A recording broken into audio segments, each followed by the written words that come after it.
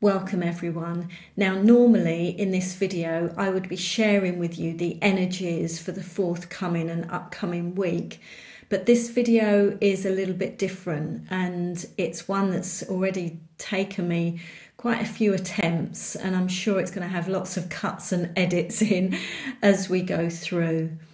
Now, some of you know that for the past 14 months I've had some on-off throat issues around this left side. Well, I went for some tests and they've diagnosed throat cancer, and they reckon it's the papilloma virus that's got into my left tonsil. Now, I'm not going to align myself too much with this label because I personally feel that it's so limiting and so restricting and has so much negative baggage attached to it.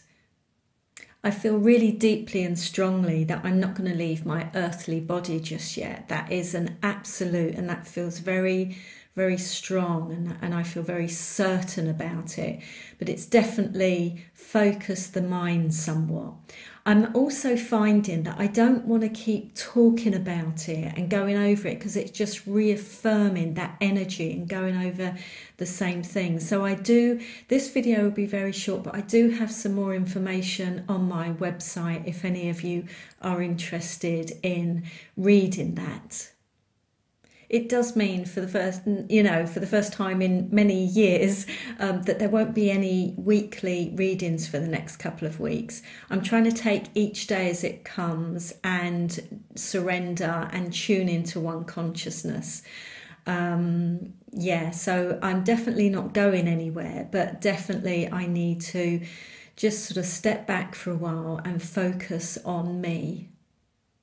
I've surrounded myself with some wonderful healers and energy workers and natural health practitioners. So I've got so much support, and I'm doing as much as I possibly can my end to support my body and in this sort of healing phase. Now, I know some people that I've already told have said, how can we support and help you, Estelle? Well, if you feel inclined, if you want to hold me in your prayers, send me some loving vibrations, that will be absolutely wonderful. As I mentioned, I'm really not going anywhere, but I do need to step back for a moment just to think about my next step and what I need to do. I will definitely be coming back probably stronger, more open, more in my power, more in my role in this world, ready to serve in helping people in the journey back to oneness.